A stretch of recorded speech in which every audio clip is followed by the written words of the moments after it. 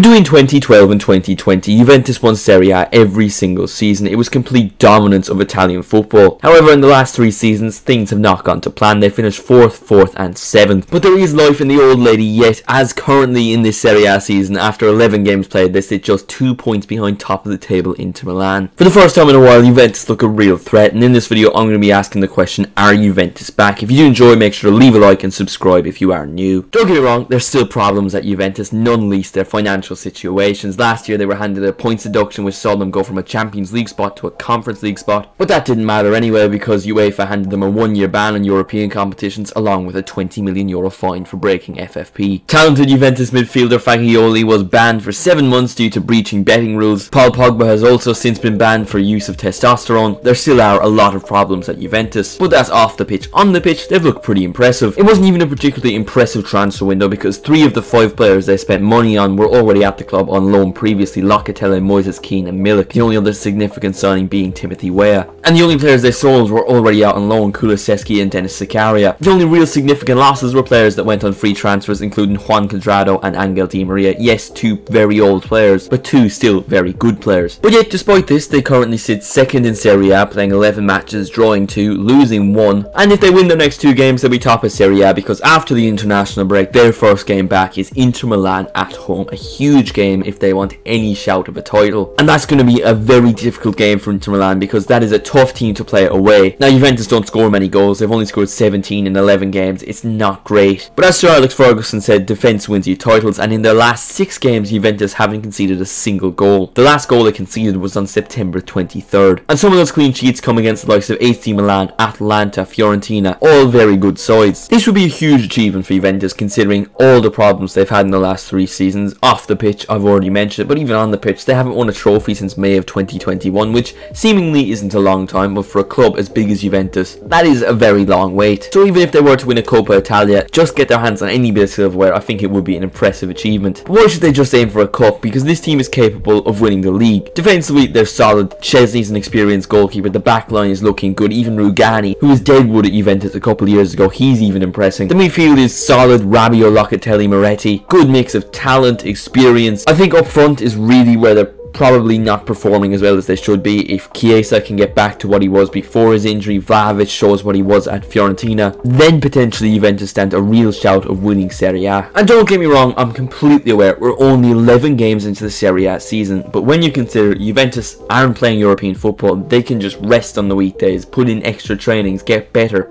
recover from previous matches, while the likes of Inter, AC Milan, Napoli, they all have to focus on European games. Juventus can solely put their focus into Serie A and cup competitions, domestic football in Italy. Those other teams don't have that luxury. Now, I'm not going to go out on a limb and say they will win Serie A. I think they have the capabilities to do so, but I'm not guaranteeing it. But one thing I think is for sure, Serie A is going to be a lot closer than it was last season where Napoli were winning it with 15 games to spare. But let me know what you think in the comments. Are Juventus potentially looking dangerous again? If you did enjoy the video, make sure to leave a like and subscribe if you are new. Thank you all so much for watching, and I will see you in the next one.